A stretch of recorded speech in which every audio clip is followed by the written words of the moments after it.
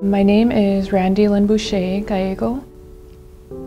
I am originally from Santee and Sisseton on my dad's side, and then on my mother's side I am Dene.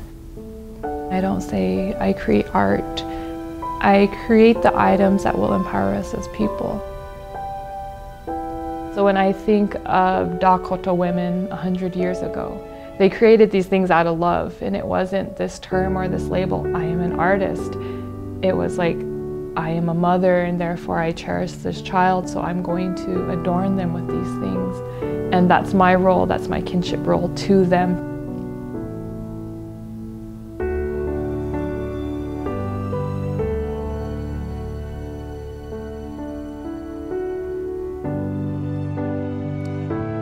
Wow, those are beautiful. That is so intricate.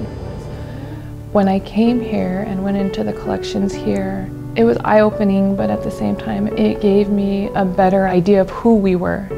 When you go in there and you look at these, belongings, you start to see a personality of who the people were. You start to have a better idea of who your grandmothers were and what they looked like 100 years ago, rather than what people tell us they're supposed to look like. We have answers that are within these cultural items. After being in a couple collections and seeing what the cradle boards looked like, I did change the style. The traditional cradles were actually soft covers. And so there was an adorned hood and then the open blanket that came down and it wrapped the baby so the baby was more secure. It's more true to the style of cradles that we had.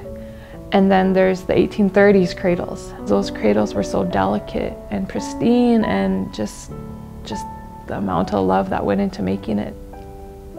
Do I have a right to create this cradle? I mean, because those cradles are just priceless. I don't see anybody with them today. But to bring that back, I think that would be the end goal of all my research and my dedication, is to create that cradle and bring it back home to our community.